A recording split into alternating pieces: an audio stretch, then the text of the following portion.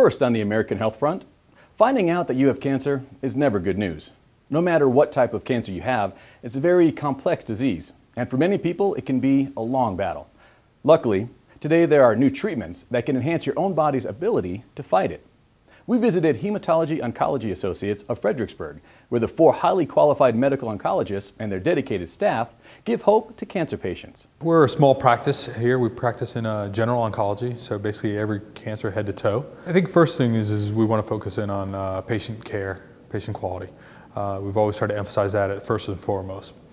We've also wanted to really make a unique setting in which patients can receive their care here. Tried to de-institutionalize it, make it very comfortable, homey, not only for patients but their caregivers as well. For appropriate patients, they will use immunotherapy, meaning treatments that allow our own immune system to kill cancer cells. First, we'll learn about melanoma, or skin cancer. Melanoma is a type of skin cancer of the melanocytes that provide color for our skin. It is a cancer that can go down deep into the lymphatic system and metastasize, so it is the most malignant type of skin cancer. About 12,000 to 15,000 a year. It's becoming much more prominent with our skin exposures, our tanning salons, so it's definitely the incidence is on the rise. We'll discover a cancer drug used in the treatment of melanoma. One of the new therapies in melanoma, we've had a big rise and excitement in melanoma because we realized that the immune system is pretty important in attacking melanoma. One of the drugs that has become a novel agent in the arsenal for melanoma treatment is ipilimumab, and it is a drug that heightens our immune system to recognize the melanoma cancer and attack it. Ipilimumab is delivered right now for stage 4 melanoma. It's delivered in 4 sessions over an hour every 3 weeks. And it doesn't have the usual side effects. It's not a chemotherapy, so patients don't usually have to worry about hair loss, nausea, vomiting. Those things don't occur. You know, it's been a year since, well, it'll be a year in April, my last treatment, and seem to be in full remission. I don't have any symptoms. Back to work. Got my life back, so I'm pretty happy about that. I think in general, ipilimumab is a great kind of template for where we're heading in medical oncology. We are going to be utilizing our immune system to attack cancer.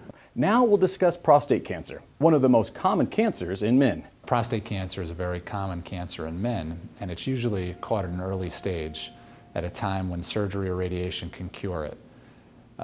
Unfortunately, though, there are still about 25,000 deaths per year from prostate cancer.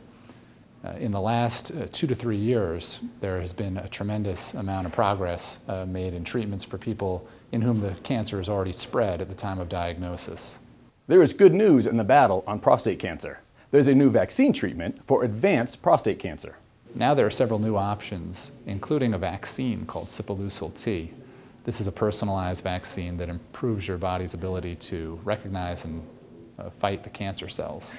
This treatment's fairly complicated and involves incubating your own immune cells with a protein that's often found in prostate cancer, and then taking that mixture and giving it back to you to help your body better fight prostate cancer. It has been shown to increase how long people live with advanced prostate cancer in a large clinical trial. Finally, we'll explore new treatments used to target the HER2 protein in order to kill breast cancer cells. Breast cancer in the United States today is one of the most common cancers that is diagnosed.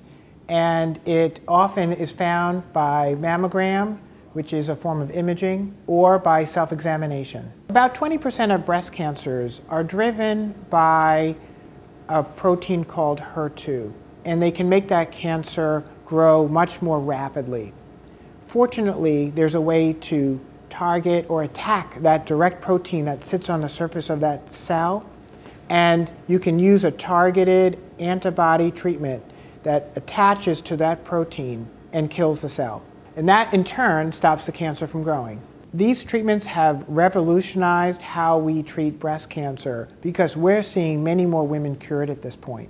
Hematology-Oncology Associates of Fredericksburg is on the forefront of modern cancer treatments, as well as have clinical trials for all of the disease processes mentioned, and offer the highest level of care to patients as well as their families.